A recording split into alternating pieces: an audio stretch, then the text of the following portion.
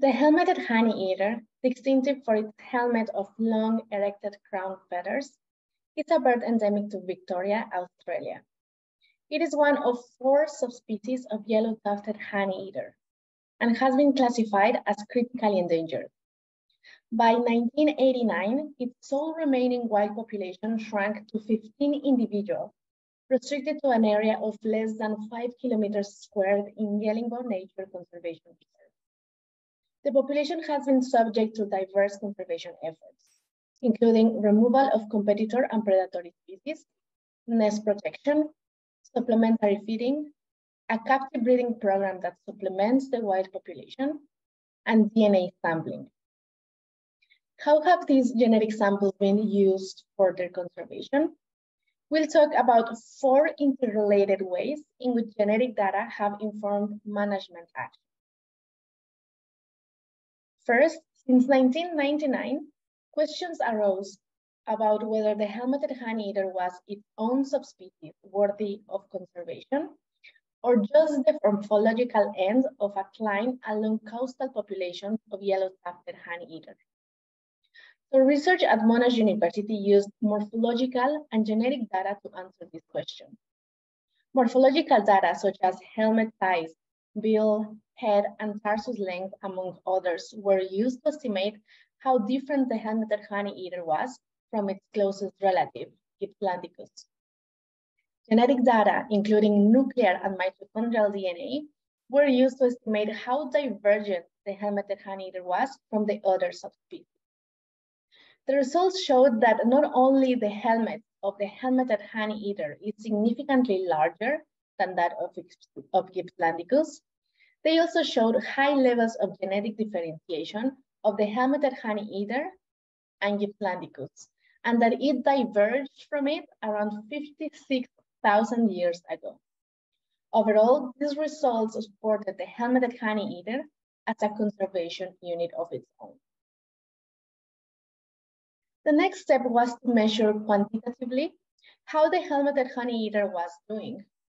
Nuclear genetic markers from samples collected over 2 decades were used to diagnose the genetic health of the population, estimating first how much had the effective population size and genetic diversity declined, second, whether inbreeding had increased, and third, whether natural gene flow between Gippslandicus and the helmeted honeyeater had declined.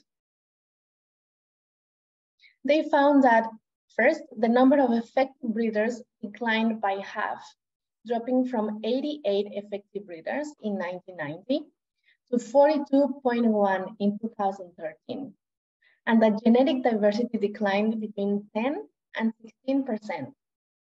This is important because the minimum effective population size to avoid inbreeding depression on a short time scale is 100 individuals.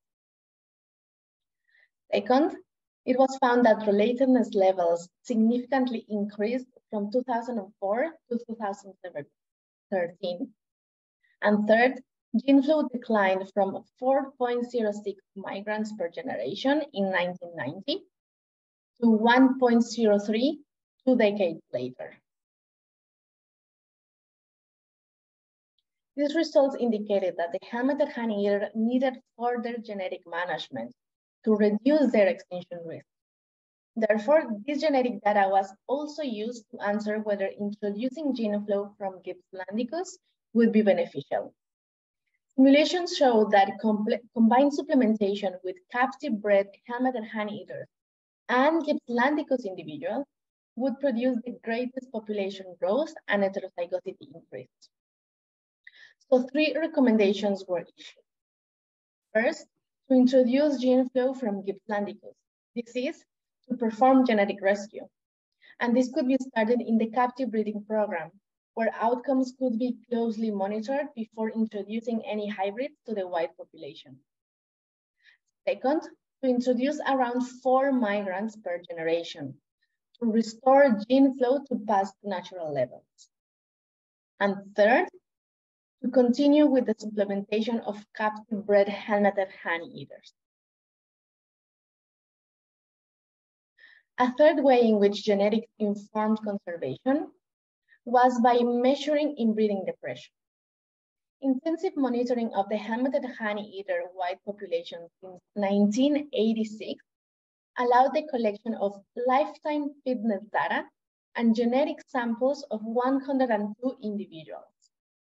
This kind of lifetime data for long-lived wild vertebrates is very rare, and combining it with genetic data gave a unique opportunity to look at the consequences of being inbred and engaging in inbreeding. A negative relationship was found between how inbred a helmeted honeyeater is and how many fledglings it produces over its lifetime. This confirmed high levels of inbreeding depression, with the most inbred individual producing 87 to 90% fewer fledglings than the least inbred individual. It was also found that engaging in inbreeding, this is, mating with genetically similar partners, leads to fewer fledglings produced during the lifetime of a helmeted honeyeater, and that this gets even worse when the individual engaging in inbreeding is itself very inbred. Finally, inbred individuals had shorter lifespans than less inbred ones. This effect was stronger on females than males, with the most inbred female living half as long as the least inbred female. These results added support to the need of introducing genetic diversity to the helmeted honeyeater population through genetic rescue. The Helmeted Honeyeater Recovery Team started genetic rescue trials in 2017. Crosses of helmeted honeyeaters and Gippslandicus individuals were done as part of the captive breeding program. Given the strong negative effect of inbreeding on the fitness of helmeted honeyeaters, we wondered whether there was inbreeding avoidance in the white population, and if not, whether we could nudge them towards making better pairs. We used field data of 7 breeding seasons and 33,000 SNPs to measure how many highly related pairs were formed in each season. We then compared it to how many highly related pairs would be formed in a simulated scenario in which pairing occurred completely at random. This is, if there was no inbreeding avoidance in the population. The results were surprising. There were as many highly related pairs being formed by the helmeted honeyeaters during 7 breeding seasons as there were in the random mating scenario that we simulated.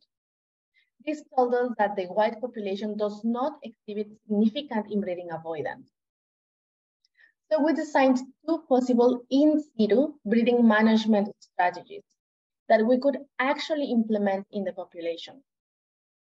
Because making 2 specific helmeted honeyeaters made in the wild is practically impossible, the strategies focused on discouraging highly related pairs. The first strategy consisted of separating the worst pairs in the population by completely removing one of the partners, which would allow the remaining partner to form a better pair. In the second strategy, the removed partner are translocated to other parts of the population in which they are most likely to form a better pair. Simulating these scenarios produced these results. Neither breeding management strategy is likely to succeed in producing fewer highly related pairs. These results showed that trying to manage the little genetic variation left in the population would not work, and that new genetic variation is needed. Once again, this added support to the genetic rescue trial that by 2020 had produced healthy, fertile hybrids in captivity. Pilot introductions of some of these genetic rescue individuals to the wild population were done in 2019 and 2020. So, how are things going? After 5 breeding seasons of captive genetic rescue trials, a total of 60 unique admixed crosses have been done. The success of this admitted crosses was compared to that of pure helmeted honeyeater pairs. We found that overall, admixed pairs had not only larger clutches, but they also produced more independent chick pair nests. All this success produced so many captive bred chicks that one thing was clear: genetic rescue of the wild population should start. So since 2019, mixed individuals have been released to the wild population. And even more exciting, 68 birds have been released to a completely new location in the hope of establishing a brand new population.